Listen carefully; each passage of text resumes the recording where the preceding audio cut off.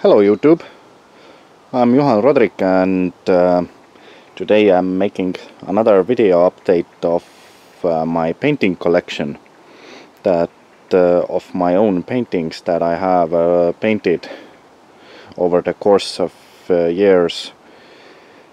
And here is a set I had in my storage facility, and today I took it out and sorted. I'm preparing to go to an art show pretty soon, and I'm about to exhibit some of my paintings, so I checked what I have in my storage, and the first ones, first three, well, I have a little more of them in my collection over there in the back of my 2013 tall painting series, that I made a series of them on boards, like this one of my pin-up series, and on the links below the video in the description there are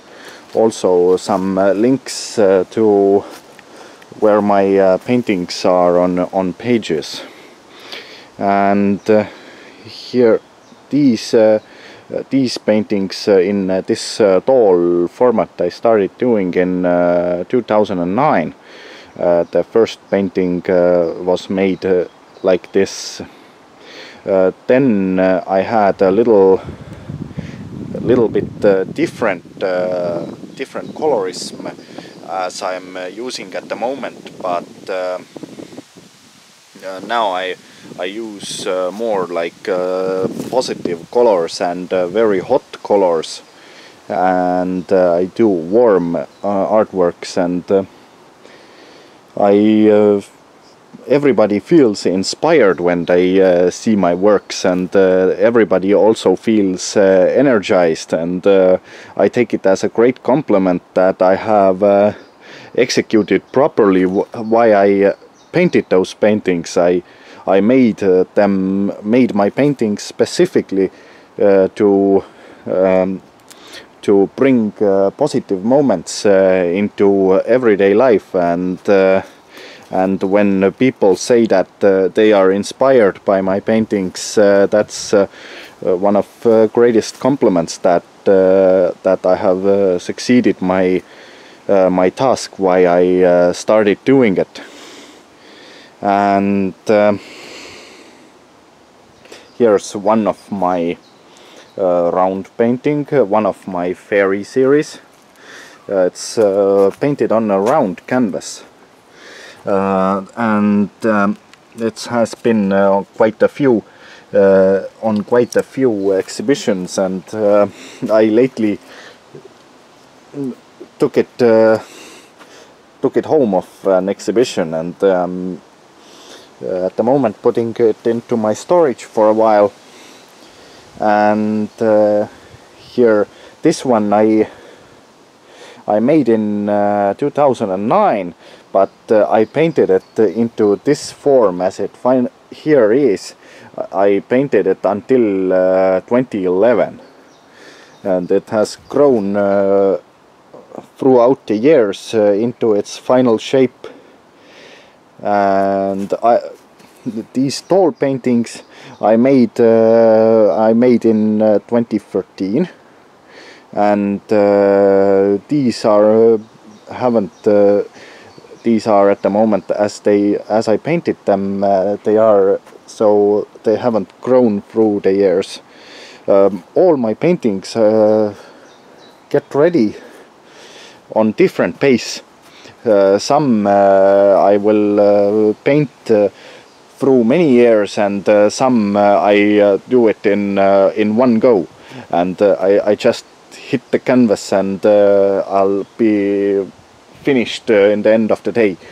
And but some I do one time and other time and again, and they just grow and grow and grow through the years, or through the weeks, or through the months, or something. as they grow on their own base. And this one is a pretty special one. This is actually three-dimensional. I have one of my that's one of my lovely gecko series that I made a sculpture on my. It's actually made of paper, but it feels like wood, and it has a wire construction inside. And here I put it that way so it can be better appreciated how I have made that one.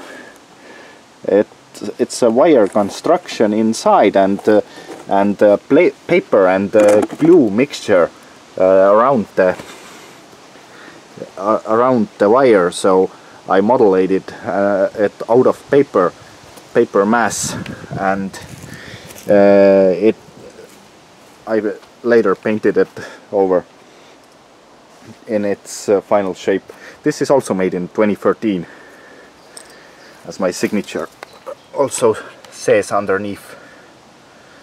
And it's a fun project that I figured out, and I executed it. It has been on a few exhibitions also. And the next ones are two of my tall paintings that I have made a little bit different than the previous ones, and here are more characters and subjects on, and they are more like a mixed media artwork. And these also have grown over the years into their current shape as they are.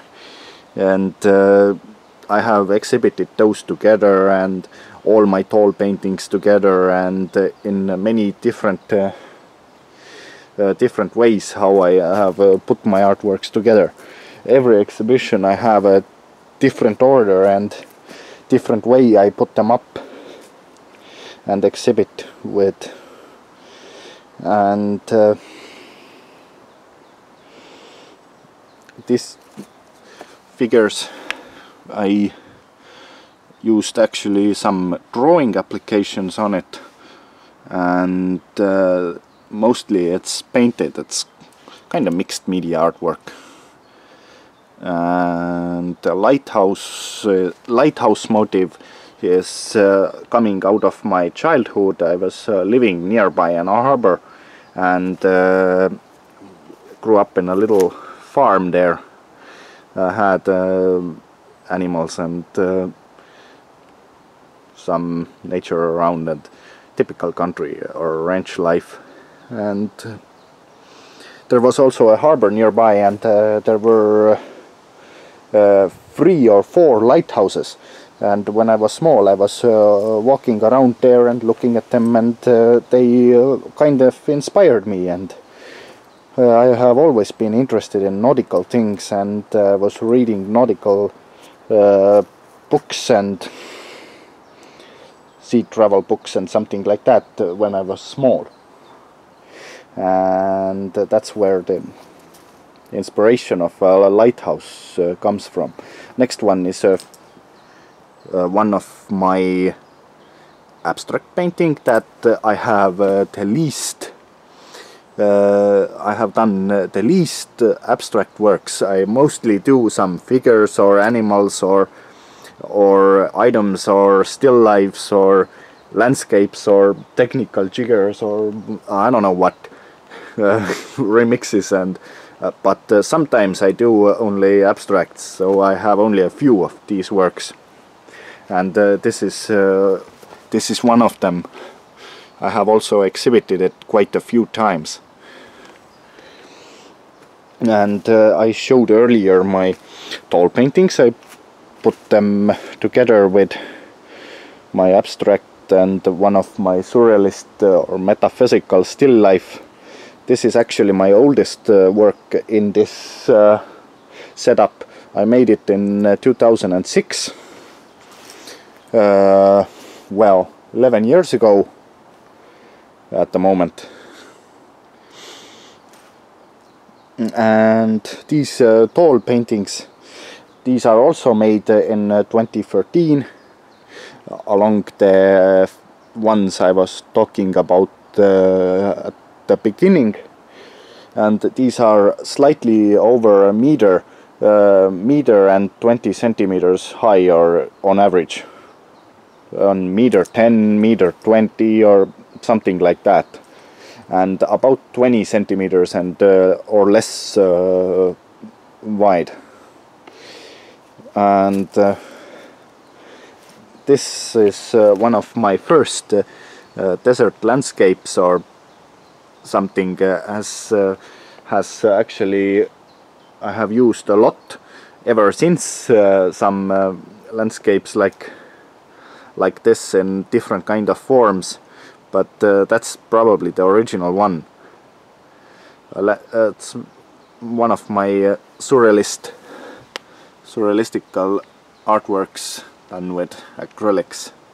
This one here is actually not the original painting. It's a print of it I have made, and it's also available on the link below the video as prints, but original paintings are currently available only by contacting me. My contact information is also underneath the video in the description, so if you're interested in some of my artwork or want to ask any question, then I am available. On the my contact information will be supplied below the video. Now, one of my most favorite subject, horse painting. Well, it's not actually my most favorite. My favorite subjects are I switch them out time to time. Sometimes I'm painting dogs, sometimes I'm painting figures, then horses, animals, landscapes. I always switch them, and I don't have a constant favorite. It's one of my favorite subjects. I sometimes work on the stable and jigger around with on countryside, and where to work around horses, and sometimes I go riding and do other kind of stable works also. And it's kind of also inspired because I grew up in a farm, and I still like to work with on countryside and to work with different kind of animals, and especially horses. When I see some horses at the roadside, I usually go looking them and take a closer look, and sometimes visit the stable and ask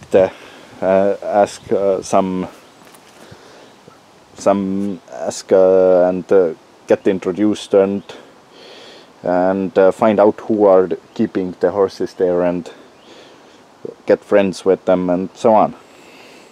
Usually I jump off the car and go get hands-on with horses in nearby the street, and found many friends like this. And the last one for today, I put it around the corner. I think I got a nasty glare here. I gotta get much better. And one of my painting with a silhouette shaped window painting, like I see through the silhouettes into a railway station. And that's done in 2009. One of my exhibition pieces. I made it for 2009 exhibition. I executed one of my pretty big exhibition. I had over 50 paintings up there, and a few drawings also. And this railroad and locomotive inspiration also comes from my childhood. I was enjoying trains and railroad business around near my home. There was a harbor, and there also was a giant junction of railroads and many lanes of rails down there, and many trains going back and forth every day, hundreds of times usually, or I don't know how many times, but constantly moving back and forth, transporting oil and coal and whatever, logs, and it was well onto the ships and back, and a lot of merchandise went through there. It was quite big harbor, and that still is inspiring me. If I happen to see a train going somewhere, I usually take a look and enjoy the train and appreciate heavy machinery like this, and I still enjoy going out for walking and walk beside the railroad and enjoy the railroad and heavy machinery in harbors and where I usually happen to walk. And that's how I gather inspiration. I don't know where the silhouette shape window inspiration came from, but I started making silhouette shape paintings when I wanted some variety of my rectangular canvases like this one. And maybe I put the silhouette shape painting on a wall and figured that it looks like a window to another room, and maybe like that, or something. And so I decided to started painting them in different form, like this on canvas also. And maybe that's about how I came up with it. And I put some silhouette shape paintings also in between of my rectangular paintings, and to get the exhibitions more interesting and more variety into my artworks. And that's the last painting for today. And I hope you enjoyed it, and thank you, and see you next time.